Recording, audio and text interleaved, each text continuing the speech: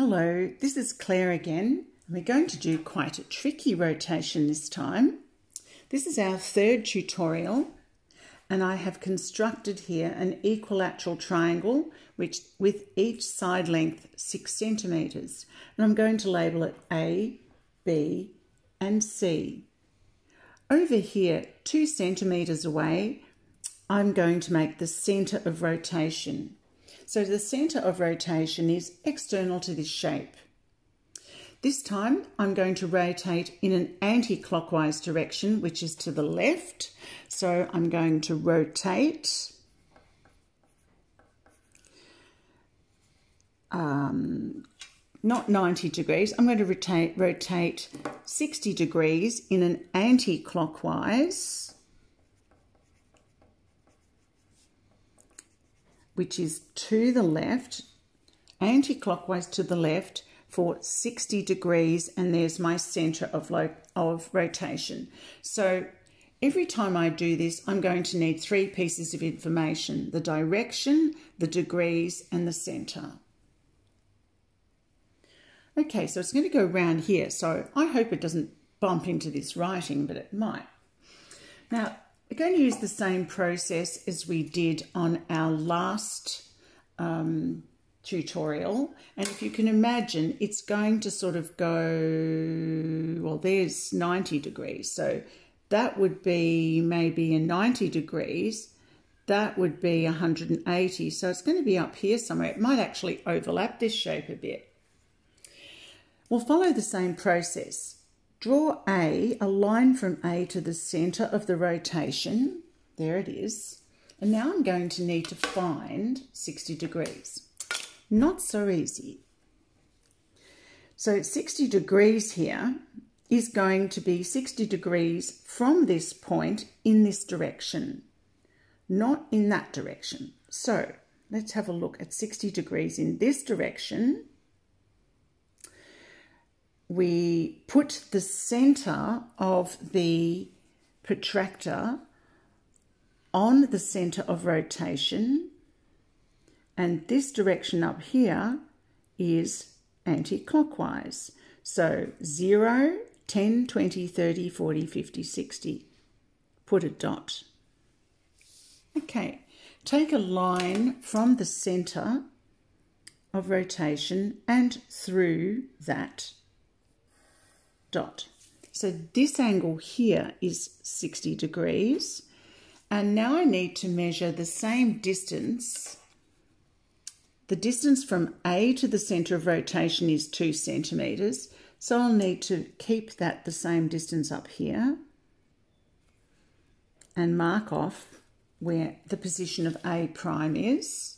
So there's A prime. I need to do that with C and B. B is actually on that same line, so that's kind of easy, and this is the kind of things that can make life a bit easy for you. So let's put B on next, because that could make it easy for us. So B is on that same line, and it's 8 centimetres from the centre. And maybe we need to extend this line a little and measure 8 centimetres along. There it is.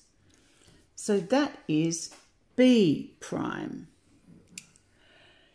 Well, there's lots of little tricks I can do here. I could find the midway between these lines and a perpendicular line, and somehow, therefore, I would be able to find C. But let's use the same method we did before. Draw a line from C to the centre of rotation. Here it is. And we need to measure 60 degrees from that line. Putting the protractor right on the centre of that line from C and going in an anti-clockwise direction around here, step off from 0, 10, 20, 30, 40, 50, 60 degrees. Put a dot outside the protractor, remove the protractor, and I need to go from the centre of rotation through that line. So somewhere along that line will be C prime, or the image of C. And it will be exactly the same distance along that line as it is here, which is 72 millimetres or 7.2 centimetres. So measure 7.2 centimetres up here, put a dot and quickly label that C prime. Okay, so joining A prime with C prime, and I think I'll use a blue colour this time, up here, joining A prime with B prime,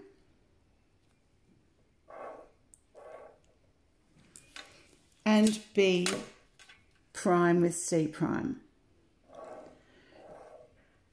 And as you can see, it's still a really accurate equilateral triangle. So if I rotated it 180 degrees around O, I would expect it down here. So 120 degrees would be somewhere less than that, and we could project that also. Let's do 180 degrees. 180 degrees is quite easy because all you have to do is project the line from A and B straight across, like so, along the grid line. Not very accurate. Straight across on the grid lines. And we can just step off A and B in the same way. So it's 2 and 8. So 8 up here is B prime, double prime, and 2 away is A prime. So here's A double prime and B double prime. So C would be exactly on the same line from C through the centre of rotation through here, straight through, and somewhere along that line is C, and it will be exactly the same distance. So we measured this before is 7.2. So if we measure 7.2 along here, we get C double prime. So joining those with blue, this here is 180 degrees rotation in an anti-clockwise direction.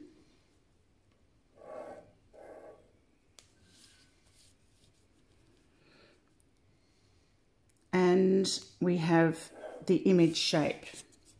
A question for you. Would this be the same, this 180 degrees rotation in an anti-clockwise direction? Would that be exactly the same if I went clockwise? What do you think? So perhaps there are some equivalent rotations here.